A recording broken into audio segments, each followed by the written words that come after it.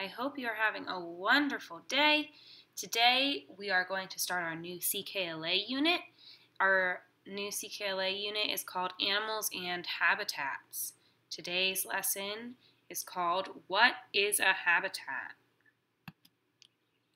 So, thinking back on the things that we've already learned through other units or things that you might have learned in kindergarten, I want you to think about, how do you know if something is living or non-living?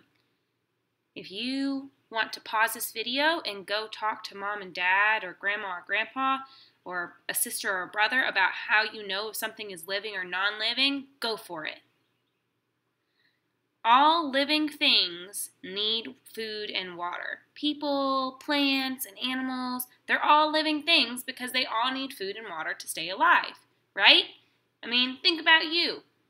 What would happen if you didn't have any food or any water? You probably wouldn't be too happy, and you probably wouldn't be alive for too long. Most living things, they grow and they change during their lives, so you don't always look the same. Think about, if you're in my class, you know that you've seen that baby picture of me, and then I don't look the same as I did when I was a baby. I grew up, right? I'm not as short anymore. I finally have hair. You know, you change. Living things can also reproduce, which is making new things or having babies that look like them. Non-living things, they don't need food or water because they're not alive. So what does it mean if something's living again? That's right. It means that they need food and water, and that they can change, and that they can reproduce or make new animals or plants that look like them. Non-living is what? That's right. Non-living is when they don't need food or water because they're not alive. So, on that note, living things generally live in a place that is just right for them. Just right means that it's perfect or a good fit. You wouldn't want to live somewhere where the temperature wasn't right or where you didn't have a home. So, animals and plants, they look for that same thing. The temperature has to be right, the plants have to be right, all that good stuff. So, here we go. While I'm reading, I want you to look at the pictures and listen carefully to find out about why animals and plants live where they do. This picture right here, you see, this is Rattenborough, and he is an explorer rat, and he's going to introduce you guys to many different animals and plants throughout the entire CKLA unit. So, get used to seeing him. Greetings, fellow adventurers. You are here to learn something new, and believe it or not, I'm here to teach it to you. I know you may be wondering what you could possibly learn from a rat climbing out of a dumpster, but I'm Rattenborough, the famous rat adventurer. I travel the world looking at plants and animals in all the different places that I call home, that they call home. I'm going to take you on a special adventure all around the world. You're going to learn about some amazing and incredible places and animals, and we are going to start our exciting journey right here. I know. It doesn't look like much, but it's special to me, and it has everything I need.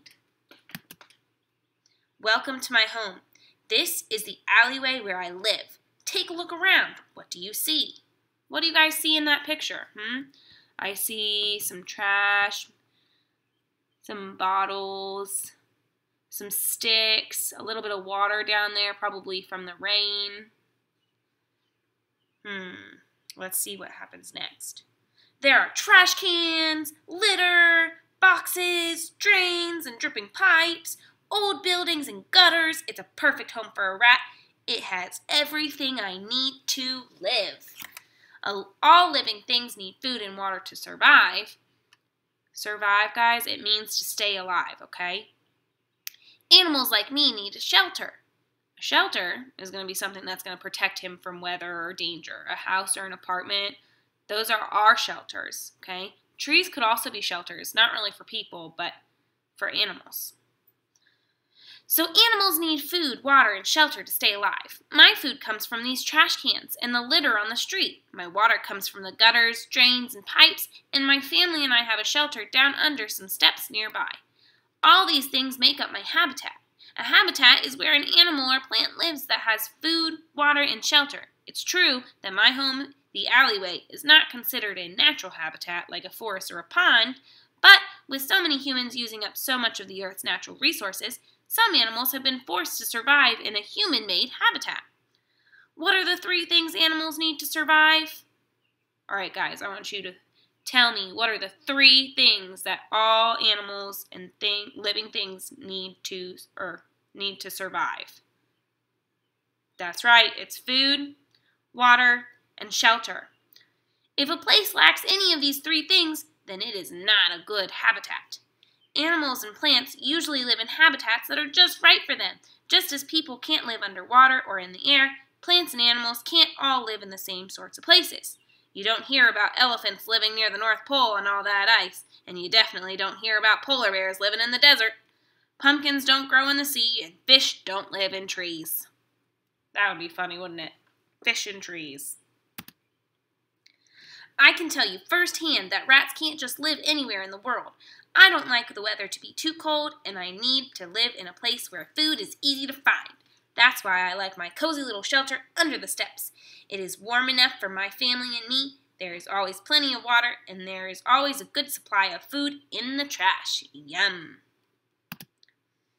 Let's look around. You might have a park like this somewhere near you in your neighborhood. When he's talking about a park this time, he's talking about a public area where you might exercise, one that might have a playground, but it doesn't have to have a playground. It could just be open grass. People like to spend time playing and relaxing in this park. But it's a habitat for many other things too. The grass, trees, flowers, and bushes in this park need food and water to live. Hey guys, have you ever seen a park? I want you to think about it. If you've ever seen a park, what kinds of plants live in the park habitat near you, or the one that you're thinking of? I want you to go ahead and think about that. You might have seen some grass, maybe some trees. I don't know. Let's see what happens next. The animals that live in the park share it as a habitat. That includes pigeons that fly around looking for crumbs to eat, squirrels, owls, chipmunks that live in those trees, the bees, fireflies, and mosquitoes buzzing about, the raccoons and opossums that come out at night, and even the frogs and the fish in the pond nearby. So, guys, where do you think these animals might find water, food, and shelter in the park? Well, they might find food left behind by people, or the plants or the trees. They might find water in puddles, like a pond or a stream or a creek. And they might find shelter in the trees or in the ground. Think about animals that bury themselves down into the ground. That's a shelter. What do you guys see in this picture? I'm seeing lots of snow. I'm thinking it's probably going to be somewhere cold. Let's see what Rattenborough has to say about it. This is a picture of a place called the Arctic. Do you think you could live easily in the Arctic, with its very cold temperatures and snow-covered ground? Not many things can live there, but later I'm going to show you some incredible plants and animals that do live in the Arctic.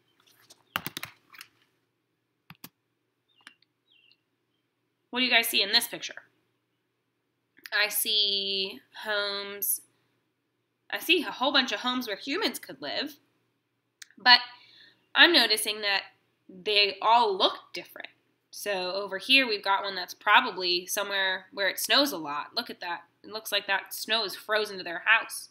Here it looks like a nice little cabin in the woods with some mountains, maybe some apartments in the city. And this is also a home. Look, they even have a front door. So you see that door there when the bar goes away. There we go. Oh, it's back. Anyway, here's a house that looks like it's just kind of out there. Maybe you guys have a house that looks like that. And then here looks like a house in the desert. And they have the sand around it. All right, let's see what Rattenborough has to say about it. Most animals have to live in habitats that are specific to them, but you humans are very clever. You can build habitats for yourselves. If you want to live in the desert where there isn't much water with which to grow food or drink, you can build a pipeline to bring you water for watering crops or for drinking. You can have foods transported to the desert by road or rail because it would be difficult to grow food in the desert, and you can build houses for shelter so you don't have to sleep in the sand. So earlier this year, we talked a little bit about ancient Egyptians and Mesopotamians living in the desert in the Middle East. Do you remember how they farmed and grew crops and survived in the desert? That's right. They built canals. Remember those? They dug those kind of like ditches, but they were made for the water. They built ditches that started at a river or another body of water, and they built those ditches that came down like a path towards their homes, and the water from the river went down into those ditches. It poured into those ditches, it making kind of like a little stream, but they called it a canal. So that's how they got their water, and then they were able to grow crops in the rich soil that was near the river. Okay. All right, going back to Rattenborough. In fact, people like you have been living in extremely hot, cold, and dry places. We are going on an adventure that will take us all over our amazing planet Earth. Over the next several weeks, I'm going to show you some fascinating animal and plant habitats that might be quite different from yours. You'll see some wonderful and unusual places where things can live. I can't wait to show you all these interesting places, but first I have a lot to pack because we're going all over the world. I'm going to need a backpack full of gear, so hold on to your your hats, and get ready for a marvelous adventure.